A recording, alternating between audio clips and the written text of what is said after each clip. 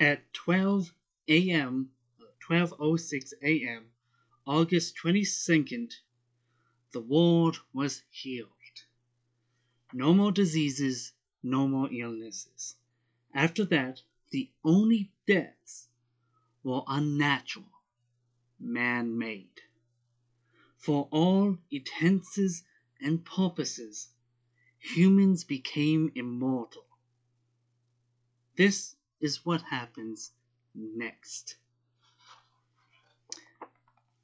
I am Hare from A Hare Over Here, and this is Healed. Written by George O'Connor, illustrated by Griffin, and published by Homeless Comics. You can find their if you want to know if this is suggested or not. I would highly recommend it. You can pick it up on their website, linked down below.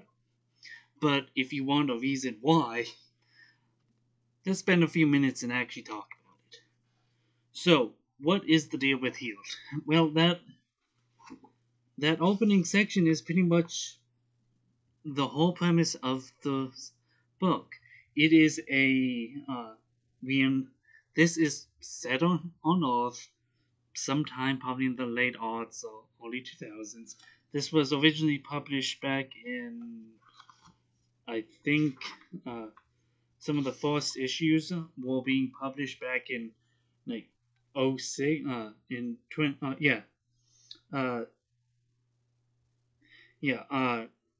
12:06 a.m. August 22nd, 2011. 2011. So yeah, what is this? What's the deal with this book? Well, back in, I want to say 2014, I visited a comic book convention with my friend, and I was never really into comics prior to that, but it was this book, along with the first three trade backs of Saga, that got me into comics. Yeah, for those who might have read anything with comics, Saga's great. No one will ever deny it. But I don't think this is as well known. This is an completely independent book, not published by a giant name, but is an excellent book for a trade back. I believe it is comprised of 5 smaller issues, but this is relatively cheap for the entire thing. But like that cold opening says, you are healed. Everyone in the world is healed. No more illnesses, nothing at all. How is the world reacting? And you get a sense that most of it is happening within the United States and whatnot. Or within the Western world. So there's more of those kinds of reactions happening within the series, but it is 15 15 stories, covering a wide variety of topics,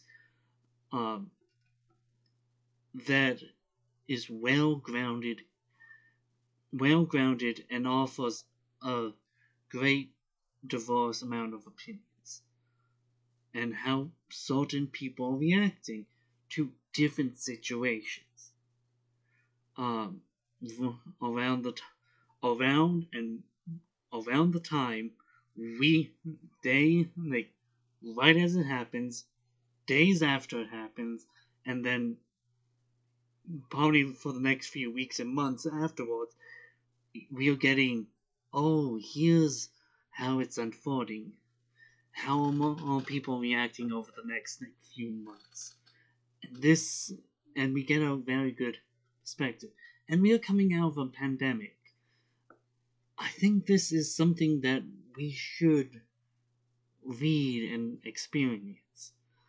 So with saying that, why did I say 15 stories? Well, it's simple. Of the 15 smaller stories, we are following. They are about 5 or 6 stories. I want to say about in which we are following two characters. Donna Gibbs, who is a major corporation's former R&D corporation. I think they actually name it in the series, but I think it's completely made up. But it's a major pharma R&D division of a major corporation, and her new assistant, Anthony Mendoza, as and all of them are great. Like to have a number of stories include them or be about them are absolutely great. We get like it's a great through line that connects most of the stories together, and it offers like in the stories that it heightens, focuses solely on them. Like how is a the pharmacy research and development division of a major corporation, how are they reacting to the world being healed? What are they like? Why are they still existing? And it looks into like how is they reacting? But even with stories that aren't directly about them, they are still advancing that plot line of how are they living, how are they surviving. But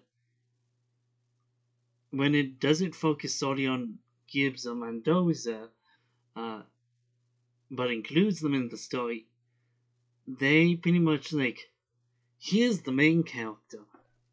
Gibbs and Mendoza like heightens the story and recontextualizes a lot of stories if it if we never knew them previously, or it was just or it just included the main character uh, of it all. Uh, so with that, like absolutely great stories that I would highly suggest. Now, obviously, definitely for comics, story isn't everything. It is definitely important, but it isn't everything. And overall, at times, the art, definitely the backgrounds, seem either empty or completely flat. But at other times, it's one of those things of, uh, yeah, there it goes. At other times, it is the quality, like, oh, that's a great single, like, hey, oh, everything's this up. But it's like, that's great. It's not good. And that's, it's weird in that everything is consistently good. I would give it a solid probably 6, 7 overall. And it's not, and at its best, it is a solid, like, 8, like 7.5. Like a solid 7.5. At its worst, it is a 5. 5 is average. It is of average quality for what I would call it. So to be a solid 6 to 7 throughout it is a very consistently slightly above average in terms of its quality. It is not going to be for everyone. And some of its backgrounds, if you ever look through architectural drawings of buildings, some of them are not like, oh, this seems really rough. And some of the backgrounds is like, oh, this seems rough, really rough. It's like, but it's done in that architectural design. Well, it is rough, but it holds up. It's rough, but not amateur. Well, that is the word I want to use. use. Rough but not amateur. So so and it's all done in white and black. So it's one of those like things that's like for being in nothing but white and black, they get a lot of depth. They get uh depth of field. They do excellent work. Um so overall, uh the book writing and overall is a solid 8, 9, and very relevant in the modern age. Uh, uh, artwork is a solid, I want to say, a solid 6.5. Overall, I would give the book a solid 7. It's short, but that's good. If it was any longer, I would like it would start being an issue. So, as always, I would highly suggest reading this book.